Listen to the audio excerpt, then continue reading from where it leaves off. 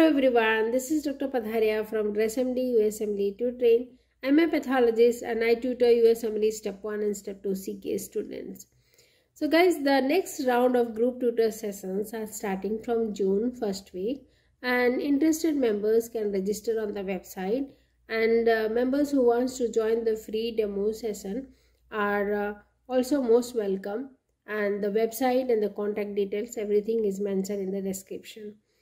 So the members who want to join the demo session can talk to our students and get a chance to see how the sessions are held. Okay, so the main reason why I'm here today is that how to smartly plan for USMLE and get ready for the 2024 residency cycle. Okay, so the first and foremost thing that most of the students, they come and ask me that they say that, ma'am, I'm so much confused whether to prepare for USMLE or for PLAB or NEET PG. So guys, I would advise that it's entirely up to you whether you want to prepare for PLAB or USMLE.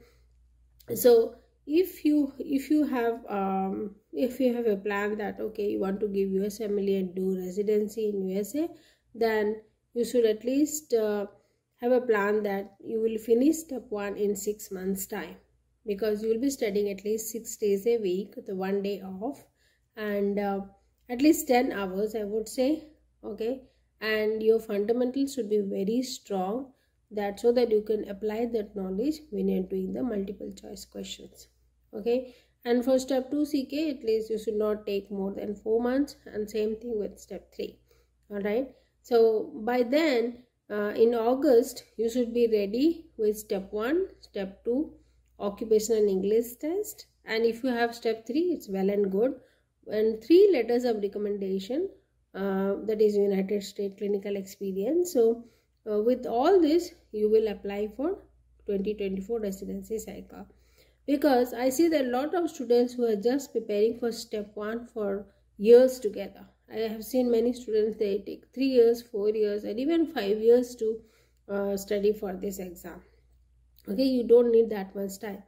So for example, if I talk about my course, for step 1 it is 4 months. All right, and Monday through Friday, sometimes we take 6 days a week, 2 hours a day session, and the total duration is 160 hours. All right, and every detail is given in the website. You can go and see the website.